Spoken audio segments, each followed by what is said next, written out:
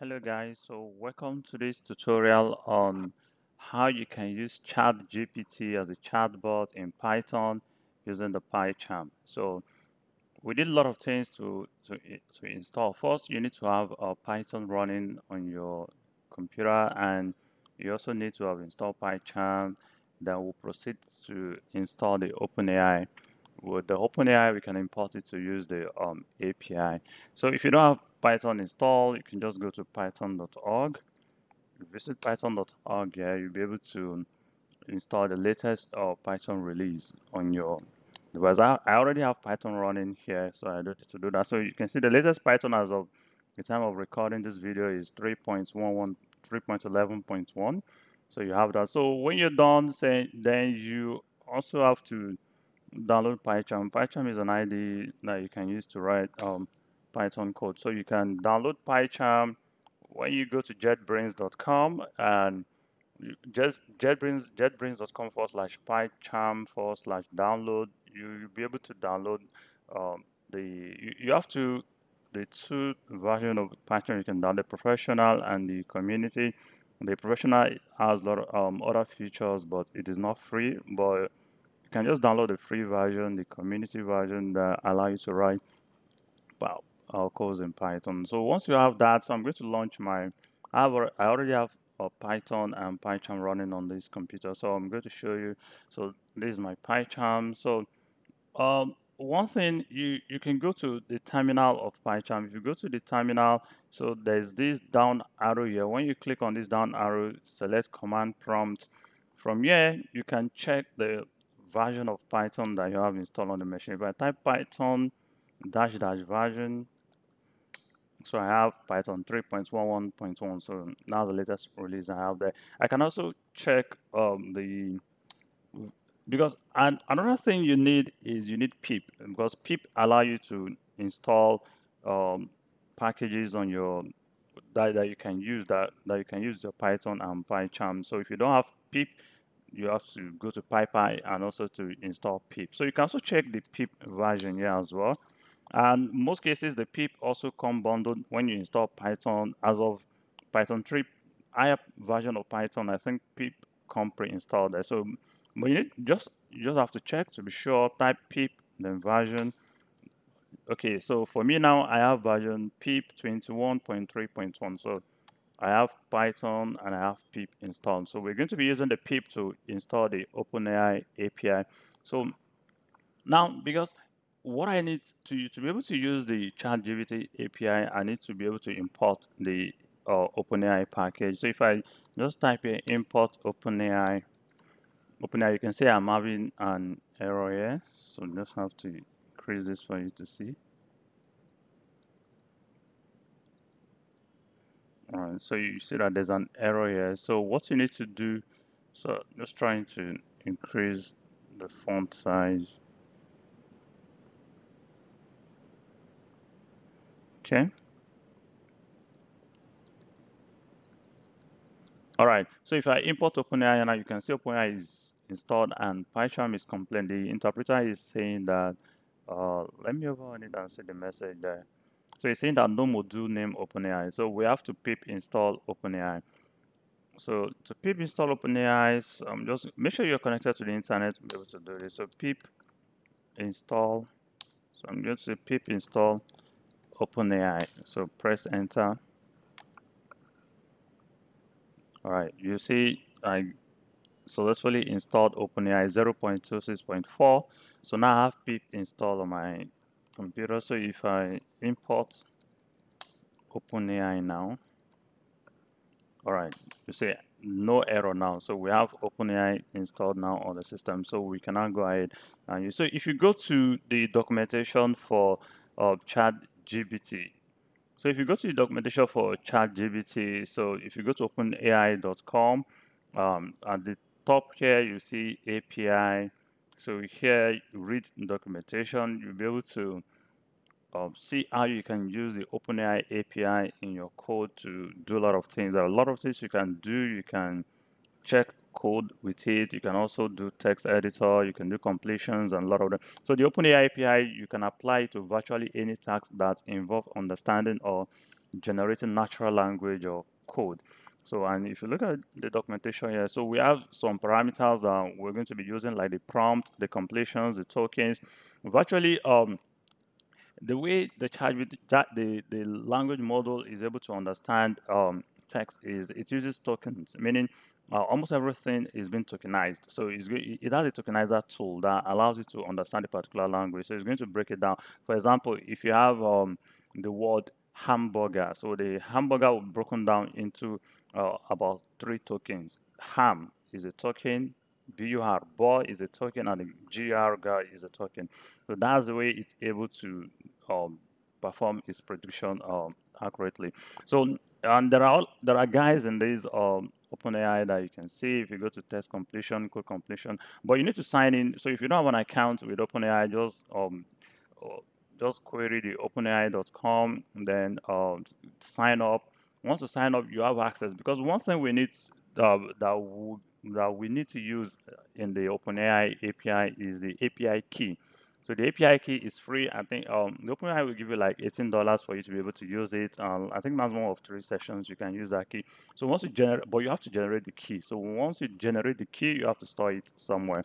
So, but before we do that, so let's go to these examples here. Yeah. So in these examples, you see a lot of the examples that you can use the OpenAI API to do. But the one we're interested in today is the chat. If I scroll down here, I'll see the chat here. So now this is a chart. So, but if one thing is we have a lot of, so this is the basic code that you need. So I'm going to explain all these things and we're going to use it in our code. And I'll explain how they works, the parameters, the model.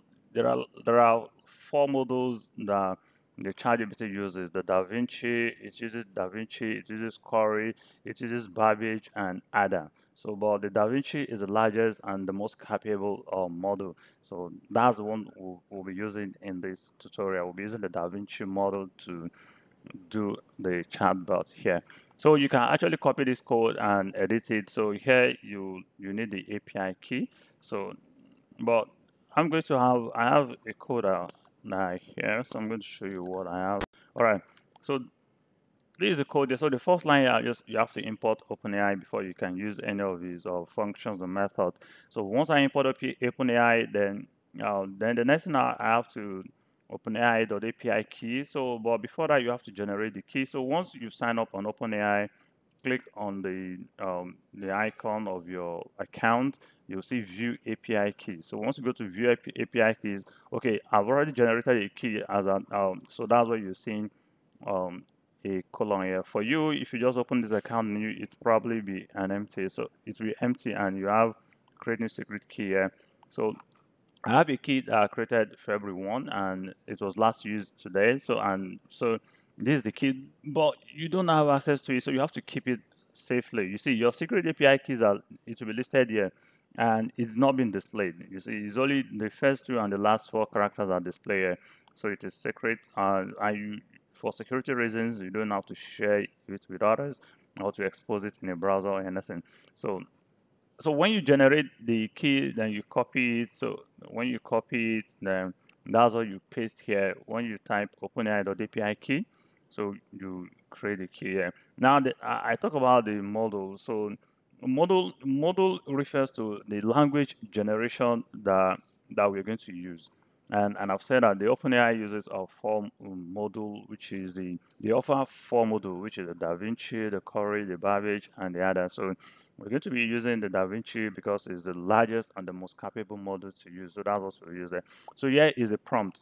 Actually, there's another parameter when you're trying to create the use the OpenAI API. And one thing you need to provide is also the prompt, and the prompt is in this instance here, that's for our user input. That's where we are trying to take, you see, we're trying to take user input here, but as a string. So whatever questions you want to ask the chat GPT, so it's going to be typed here and it's going to give you feedback. Then we need this variable here, the completion variable. So this variable, we use it to call on the completion method of the completion and create method of the OpenAI. And this will take several variables. Like I have here, I have the engine here. The engine here meaning the model we're trying to use, which is what I have here, the DaVinci model. That's DaVinci 003. Then the next one, the prompt, which will be the prompt that we specify. We're taking it from our user input, the console, the Python console of the PyCharm here. Then the next thing is max token. So max token is another parameter that you actually need to specify in your code. So it is just the max token is the maximum number of tokens with yeah, the maximum number of tokens. We'll talk about the model being able to tokenize almost every word for it to understand it better. So you have to specify the maximum tokens there.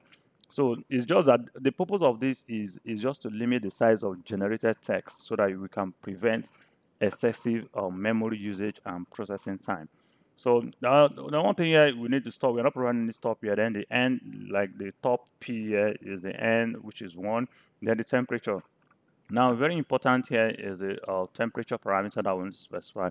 So the temperature just lets you to control how confident the model should be when you're making prediction, and the value ranges from 0 to 1. So the maximum is 1. So you have to try and choose a temperature that is actually between 0 and 1, because yeah, it's a value between 0 and 1 and allow you to control how confident it should be. So, but if you lower the temperature, it means the model is going to take fewer risks and completions will be more accurate and deterministic. But if you increase the temperature, it will result in more diverse completion. So so you should choose a value between 0 and 1. So in this case, we're going to choose 0.5. So the next thing here, we want to create a variable where we now want to select the choices. So that it will be returned to us as text. So meaning when we ask the question, then we're now printing the response, what the ChatGPT is going to respond to us. So this is just what we need to do that. So now what I'm going to do now, I'm going to run this code that I have here. So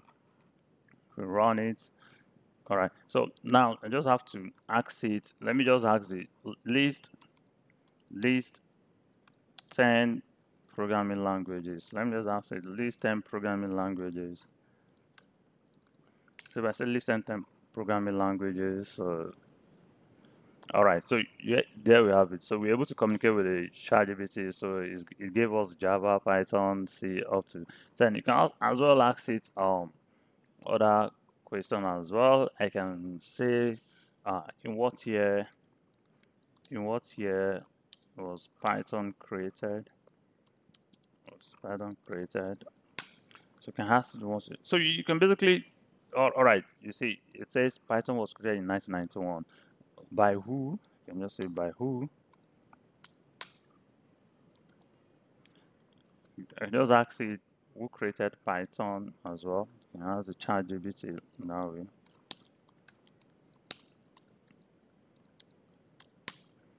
All right, so this is very so the ChatGPT is just a perfect assistant for developers, programmers, so you'll be able to use it. Not only that, for a lot of cases like copywriters and the rest to assist you in many things. So, and one way I find it useful is that I can use ChatGPT in my programming language, so I don't have to leave the PyCharm environment. So maybe I'm trying to research something while writing some code. I can also run it here without leaving my IDE environment. So guys, so these are you'll be able to use ChatGPT in your PyCharm, using Python in your PyCharm as a chatbot. And so don't forget, what we did is just to sign up. The first thing we did is to sign up with OpenAI, then generate our key, then be able to also install the OpenAI API. Once you do that, you attach the API key to the OpenAI.api key parameter. Then with that, we have the function and we make the channel to start production. So thank you for watching this tutorial. Please like, share, and subscribe to my channel. Thank you. See you guys some other time.